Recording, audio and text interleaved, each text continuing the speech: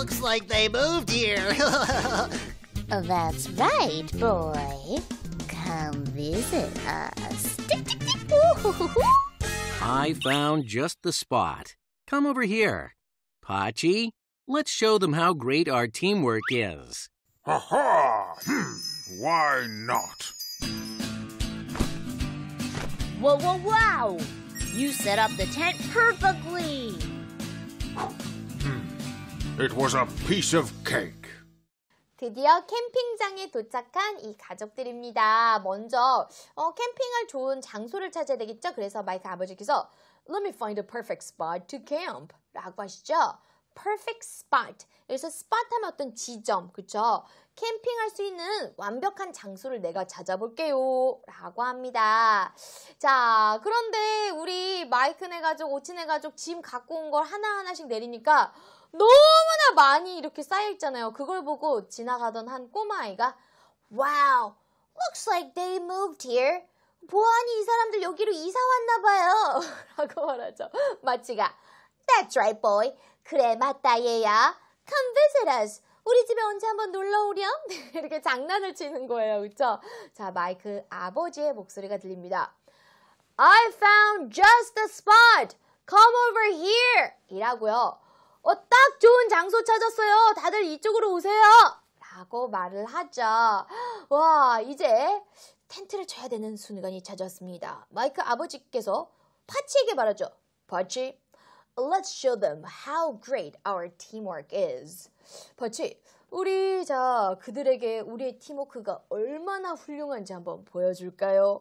라고 파치도 하하, why not? 그러더니 둘이 막 이거 치는 거예요, 텐트. Right, I was a bit worried because I remember last time they went camping, making the tent was a bit difficult for them, right? 맞아요. 좀 그때는 파치도 뭐 텐트 이런 거 처음 쳐보고 그쵸? 처음 우리 여름에 캠핑 갔을 때는 잘 못 쳤었는데 이제는 톡톡톡톡 너무나 잘 칩니다. 어느새 따단 텐트가 완성이 되었죠. 마이크가 이런 모습을 보고 Wow! You set up the tent perfectly.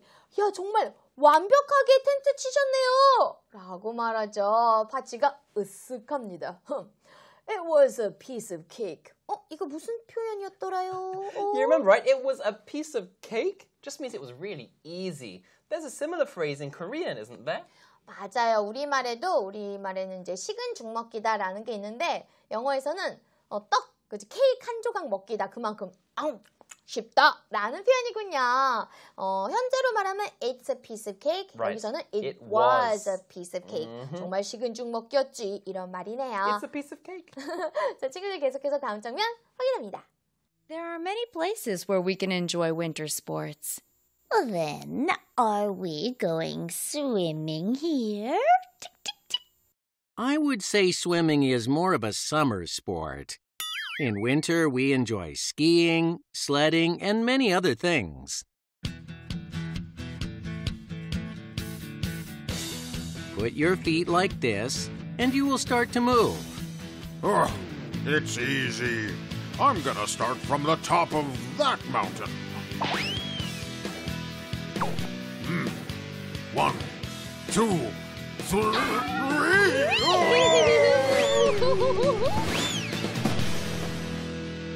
Knock, knock. Is Pachi there?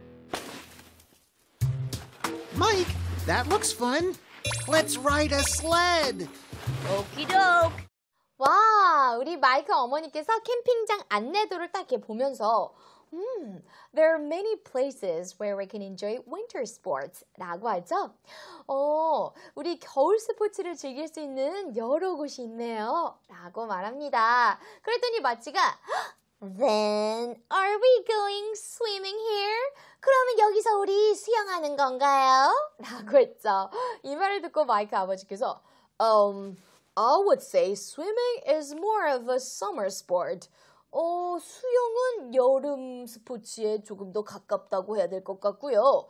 In winter, 겨울엔 말이죠.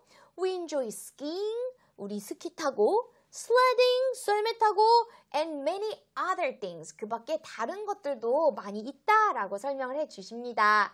그리고는 자 이제 이 외계인 가족들에게 스키 타는 법을 알려주는 거예요. 발을 어떻게 놔야 되는지 이런 거 되게 중요하잖아요. 아버지가 설명을 하시길 Put your feet like this. 자, 발을 이렇게 놔보세요.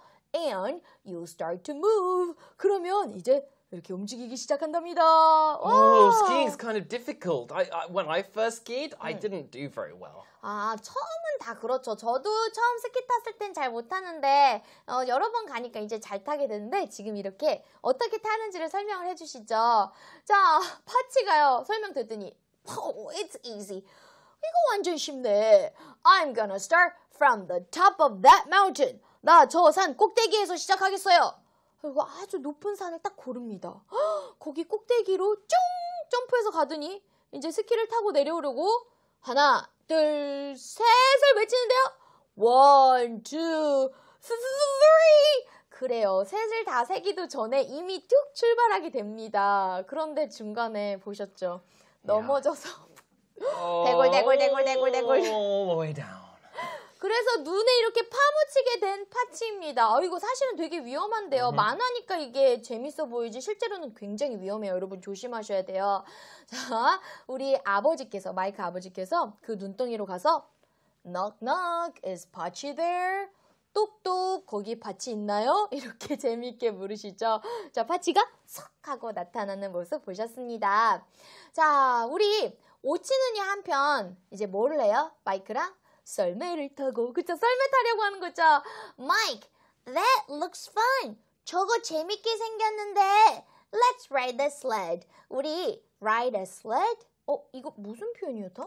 A sled is a little pan that you can go down a hill on, right? You have it in Korea too. 맞아요. 썰매라고 하는 건데, 그러면 이게 바로 ride a sled. 썰매를 타다라는 표현이 되는군요. 우리 썰매 타자. 그랬더니 마이크도 오기덕 좋아 하면서 이 둘은 썰매를 타네요. 아, So many 재밌겠어요. fun things to do in winter. Oh, I want to go skiing. I will choose this line instead of that one. More people means it will be more exciting. Now sit. Where? Please sit on the left. It's breathtaking. Aren't you getting off? Where? Can I please get out of here now? I told you to get off hundreds of times.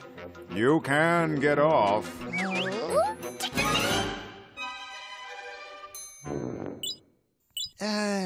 Isn't that my mom? Why would she still be there? Yeah, you're right. I want to go home. 이쪽 줄을 갈까? 저쪽 줄을 갈까? 이렇게 고민하고 있는데 어떤 줄을 딱 선택하죠. I'll choose this line instead of that one. Oh, stop. 네. Stop. I can explain this one. I will choose this line instead of that one. You remember, right? 이거 선택할 거야. 뭘 대신에? 저 줄 대신에, right? 그렇죠. 그거죠? Instead of 무엇 대신에라고 하는 표현이잖아요. 나 저 줄 대신에 이 줄 선택해야지. Many people means it'll be more exciting. 더 많은 사람들이 있다는 건 그게 더 재밌을 거란 얘기니까 하고서 딱 어디 줄을 쓰는 거예요. 자, 알고 보니까 어떤 줄입니까, 여러분? 리프트 타려는 줄이었죠. 리프트. 자, 의자가 좀 옵니다. 그래서 이제 거기에 리프트를 뭐 이렇게 담당하는 직원이 앉으세요. Now sit. 이라고 해요. 앉으세요. 그랬더니 마치가 Where? 어디 말이에요? 그래서 이 안내원이 Please sit on the left. 저희 리프트에 앉으세요. 라고 해서 우리 마치 얼떨결에 딱 앉게 됩니다. 그래서 둥둥둥둥 리프트 타고 저 위로 올라가죠. 와, 눈에 덮인 그 모습이 풍경이 너무 아름답죠. Oh, it's breathtaking. breathtaking? 이거 우리 배운 적 있었던 표현 같은데요, 탐. We did learn this. When something is so beautiful, you go 숨도 안 쉬고 너무 아름다워서 it's breathtaking. 아, 그래요. 우리 아름다운 장면 보면 이렇게 숨을 이렇게 내쉬게 되는데 그걸 딱 가져가는 듯한 그만큼 아름다운 Oh, it's breathtaking. 아름다워요. 라고 해서 자 얘기하고서 리프트가 다시 이제 쭉 내려옵니다. 그래서 안내원이 말하죠. 마치에게 Aren't you getting off? 안 내리실 건가요? Where?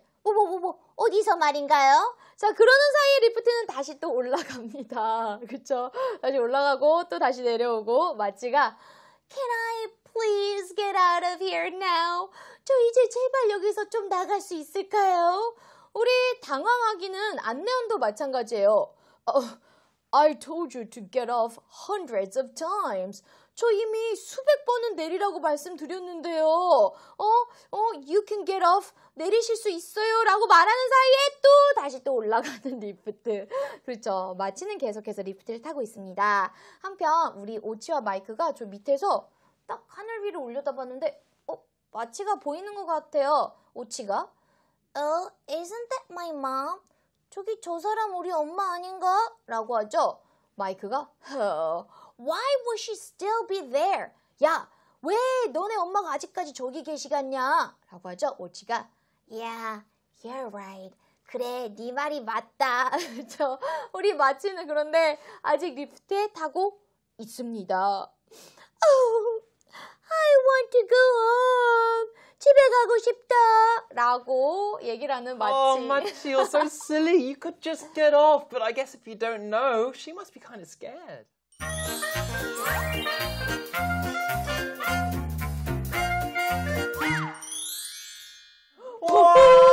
우리는 이렇게 과일 가게 앞에 있습니다. 진짜 과일 사주려고? 그럼, 야, 고마워. 누나가 사줄게.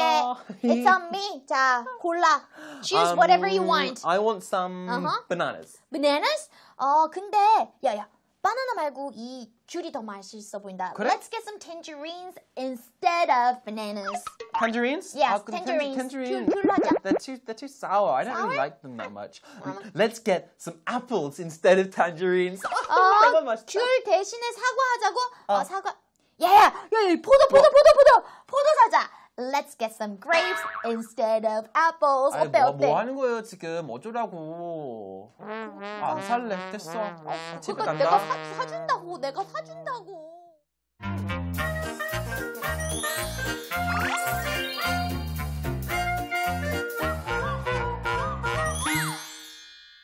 Now it's time to say more. 친구들 say more 시간입니다. 오늘은요 만화 속 이 장면에서 표현 가지고 왔어요. Mike, that looks fun. Let's ride a sled. 뭐 썰매를 타다라는 표현으로 어떻게 했죠? Ride a sled. sled. 이게 바로 썰매니까 ride a sled. 썰매를 타다. You ride a sled. I love riding sleds. 오. You take your sled to the 네. top of the hill and you ride your sled. 그래요. Riding a sled is fun. 썰매 타는 거 absolutely. 정말 재밌어요.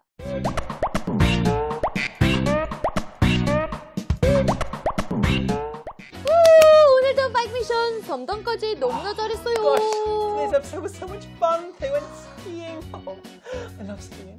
그래요. 마치가 특히 리프트 타고 계속 도는 것도 너무 웃겼는데 마치에겐 안 됐지만 그렇죠. 학교에서 열심히 따라해준 친구들도 너무너무 고마워요. Very good job as always. 맞아요. 근데 다음 시간에 마치가 제대로 이제 리프트에서 내리겠죠? 설마. Do you think she'll still be on there? 어휴, 그래도 I hope not. That's dangerous. Well, we'll 다음 have to see you 이야기 next time. 많이 기대해 주세요. See you next time. Bye. Bye.